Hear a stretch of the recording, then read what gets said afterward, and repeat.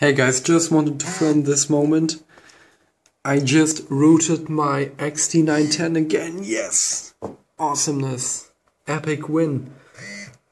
Everything works now, don't know why the phone reboots. Yeah, nice. Get to you in a few seconds.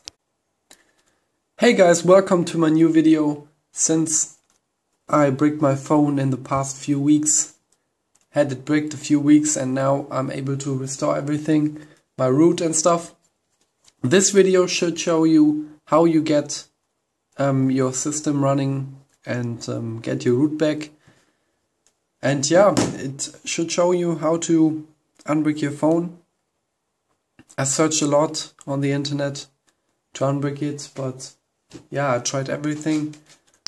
And then I discovered this post on xdadevelopers.com from sensitivity user, and he had the same problem. He was also bricked after the OTA, and his CID got deleted before, but he also saved his CID and he made a backup on his computer like I did. So I had the same problem. I just wanted to restore my CID to get my USB connectivity back and my USB debugging and my usual boot mode. So I was able to boot normally, not only bptools. Yeah.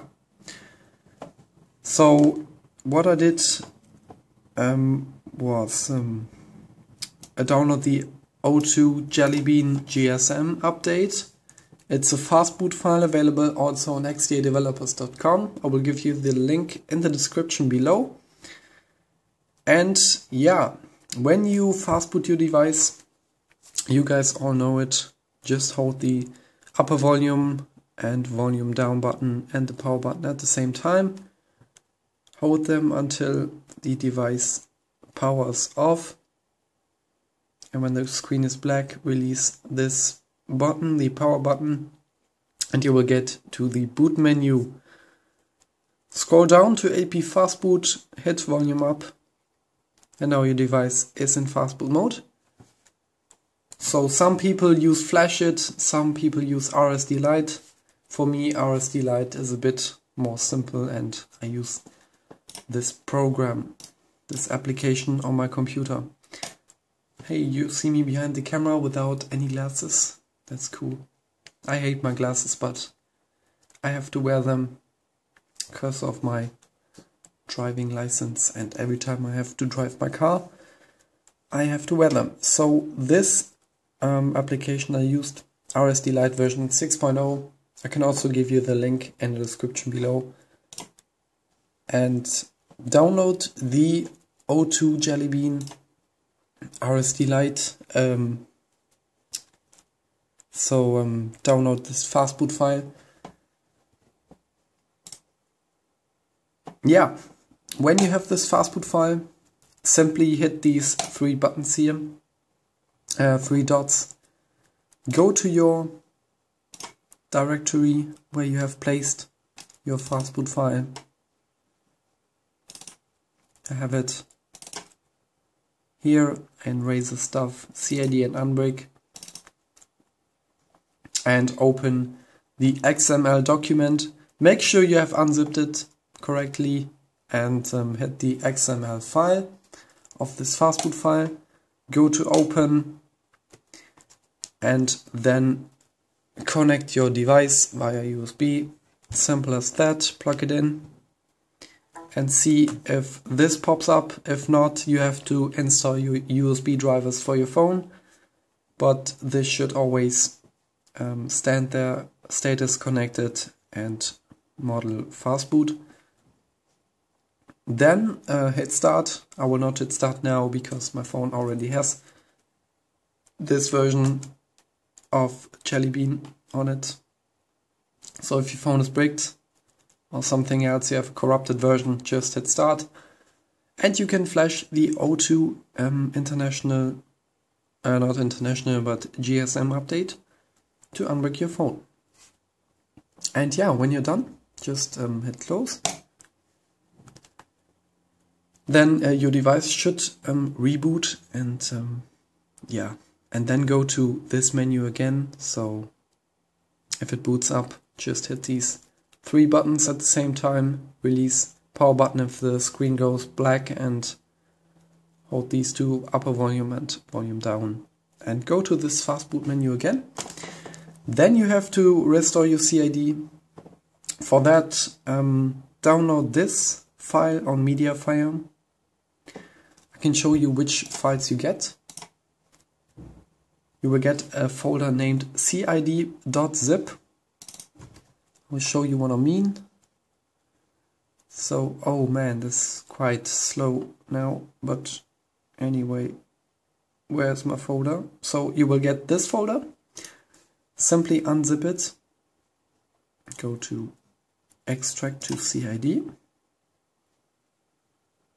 Yeah, of course.